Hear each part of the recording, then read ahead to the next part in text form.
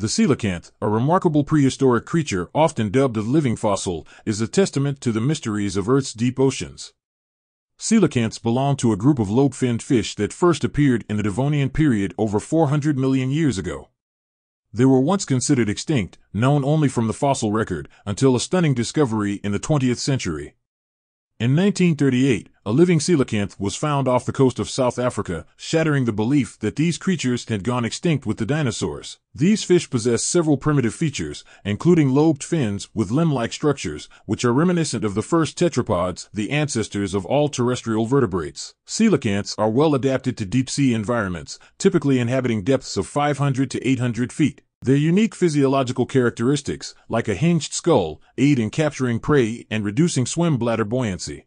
The existence of the coelacanth underscores the resilience of life and the gaps that still exist in our understanding of prehistoric creatures.